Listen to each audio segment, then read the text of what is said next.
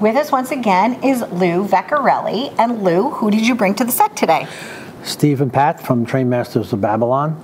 I had some old trains in my attic I wanted to give to my grandson, and of course, after 30 years, they didn't work too well.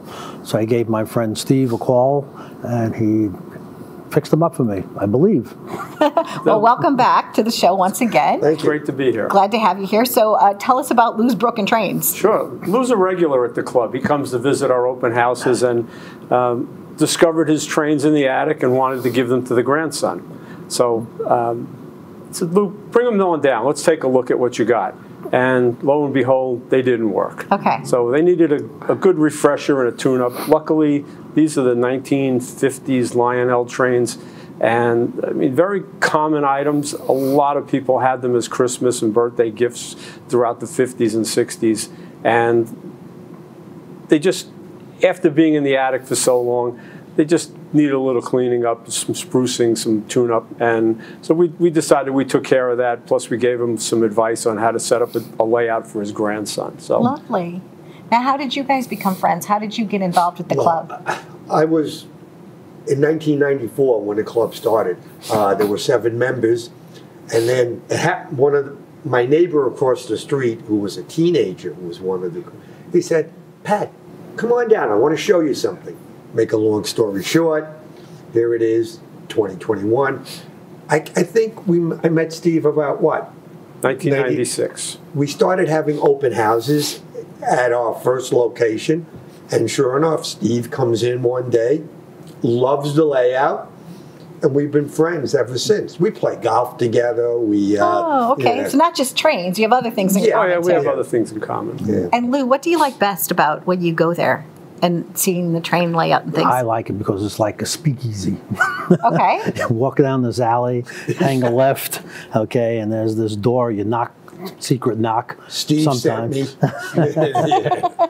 Really? Open the door Okay. and it's like a wow. I mean, I think, what did we say, it's like 4,000 square feet? 4,400 square feet of trains. Trains, right, and it's all, you know, it looks like, it's all professionally laid out. I mean, I think you have like some people that do scenic for movies and motion pictures. Well, we're lucky to get the layout that was featured in the Blue Comet episode of The Sopranos, second to last episode. But what we have is just, it's a collaboration of what we're up to 87 members right now. And it's people that come down, have a good time, share the hobby. Some people are good carpenters, some people are electricians, some people are good with scenery and landscaping. So it's just, it all comes together. And I think throughout the years now, we've had open houses since '96. We've had about 50,000 people come through the door. My goodness. Yeah. Some people come through more than once, like Lou, but And some people stay there for hours.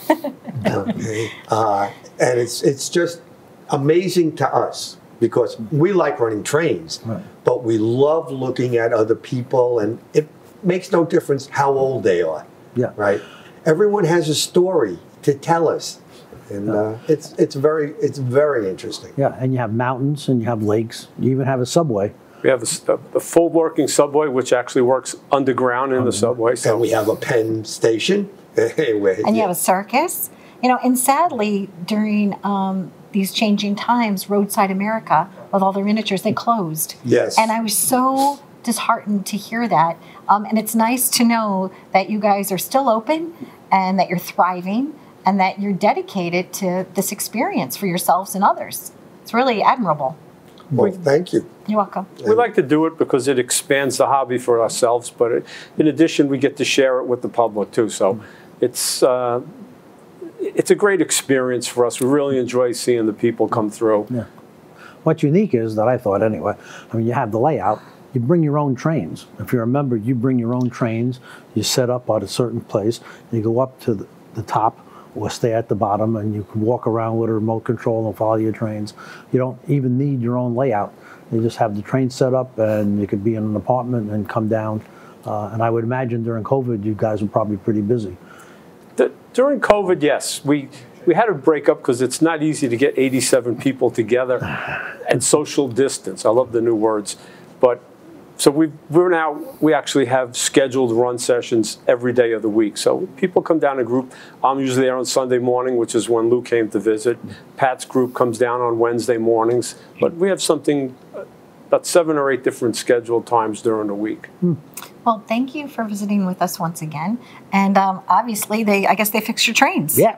There you go. So Louis the Fourth will be a happy boy. I would believe so. There you go. Well, thank you very much. Well, thank you. Thank you for having us. And is there anything else in particular you'd like us to share with the audience before we wrap up? Well, we do have open houses. We're continuing. So we took a year off due to the COVID, and now we're cleared for having open houses again. So we're scheduled some dates starting with Thanksgiving weekend right through February 5th and 6th. Yeah, and you have a Facebook page, and underneath will be your website. Right. Okay, we have a website which will lead us to our Facebook page. Right. Plus, we have a phone number where you can actually talk to a live person. An engineer, right? Right. All right, so all aboard, guys. 3, 2, 1.